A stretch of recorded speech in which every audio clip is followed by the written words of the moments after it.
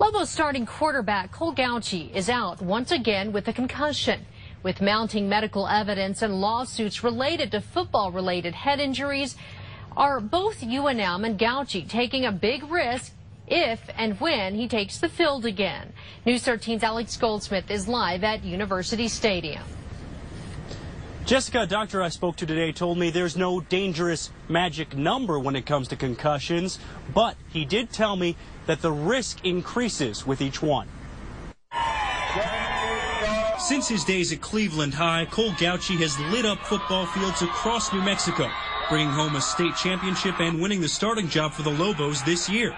Last season, though, a hit in Hawaii gave him a concussion, knocking him out of the lineup for a single game. Then in Saturday's game, Gauchi took another lick, hard enough for at least his second concussion at UNM. Like many concussions, it might have gone unnoticed. And in fact, Casey Carrier was the one that alerted our trainer that Cole Gauchi was acting a little bit different in the huddle, and that's how we found out about it. Despite another brain injury, Gauchi's once again expected to miss a single game. Well, we expect him to be ready to play for Pittsburgh. But is that risky? Whether in sports or any other activity, to have multiple concussions is not a good thing. Loveless Rehab Dr. John Henry Sloan says someone with multiple concussions is likely to get another, and while every patient is different, the damage done only grows.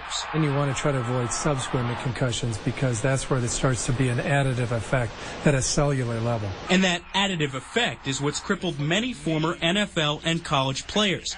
Long-term symptoms linked to repeated head trauma can include depression, memory loss, and more aggressive behavior.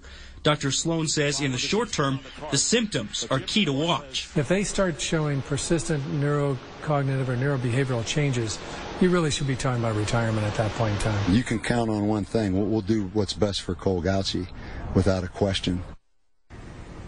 Now, earlier this week, a group of former football players, presumably college football players, sued the NCAA claiming it failed to properly educate them about the dangers of concussions.